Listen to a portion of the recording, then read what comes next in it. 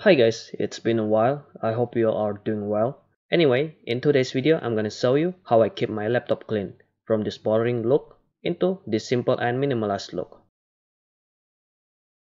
Okay, so without any further ado, let's get started.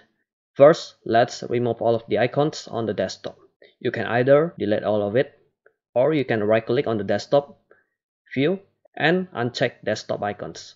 I prefer the second way to hide all of the icons. Look at how clean it is now. After that, let's change the background. I will use this photo that I download from Unsplash. If you want to use this photo as well, link in the description. But if you want to use something else, make sure to use a high resolution photo. So just right click on the photo and set as desktop background. I want to make it simple, but if you want to use a moving wallpaper, you can download a third-party software like Lively Wallpaper from Microsoft Store. Next, let's set up the taskbar. Go to taskbar settings, and I'll disable these three items. And I'll also change the color of my desktop to match the background, so I'll change it to black. Then go to Microsoft Store and search for Rounded TV. Download and install it. And you can see the changes already. So you can customize the shape and appearance of your taskbar using this third-party software, Rounded TV. You can play with the settings here. I'll set the margin to 4 and corner radius to 20.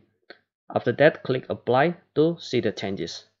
I'll also go to Advanced tab and enable Dynamic Mode.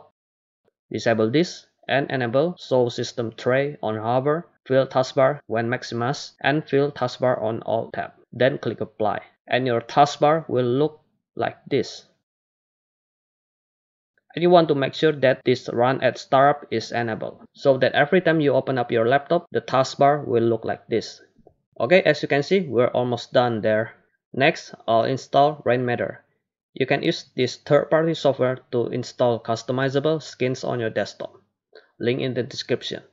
Just follow the instruction to install it.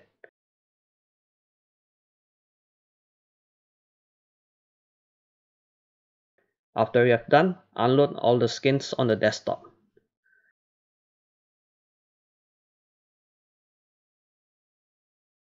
Then go to Visual Skins, link in the description as well. You can find a lot of cool skins in this website. For this video, I'll use Mon Rainmaker skin. Download and install it as well.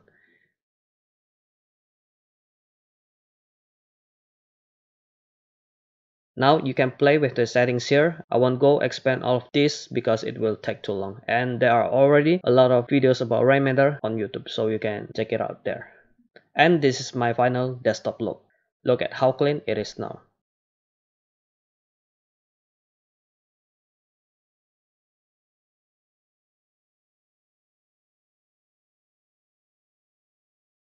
Okay, so that's it for this video. I hope you enjoy it. Hit the like button, like this video. Don't forget to subscribe if you haven't already. And I'll see you guys in the next video.